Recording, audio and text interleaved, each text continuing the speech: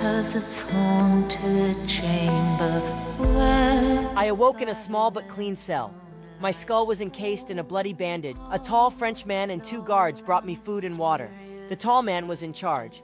He cleaned and rebandaged my head, told me I was lucky to be alive. He knew my name, but I had no inkling of his identity. I refused the food and hurled insults, and to my great annoyance, the tall man shrugged carelessly and departed with his men. It's been months now, and my life is a drudgery of endless days spent in my tiny cell. I know not why I am imprisoned so cruelly and denied the rights of my rank and status.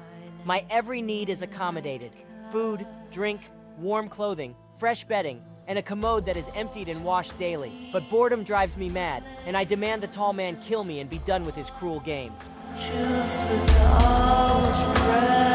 The tall man doesn't want me dead, imprisoned in the basement of a stately home that sits on a large estate.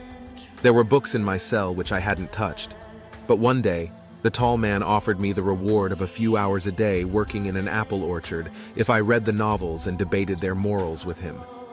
I am desperate for a break from my cell, so I agree to the request. Now I pick apples by day and return to my cell at night to have lively debates with the tall man on the ethics and moral principles novelists impress upon us. This is agreeable but difficult. It's as though the tall man is parading my faults before me. Self-censure is not easy for me, but I come to realize I have lived a selfish life and am capable of better. All is well until the tall man insists I read a book about an innocent woman's assault. This book reveals the reason for my incarceration. I am here because of the assault on the French girl at Hougoumont. Instinctively, I deny my guilt, but the tall man will have none of it. Thankfully, the young man I have grown into in this cell recognizes my lack of moral fortitude, and I change my plea to guilty. I am Antelope, renamed Mary. Watch for further episodes or read the complete saga of my incredible journey. Antelope by Marea Whitley.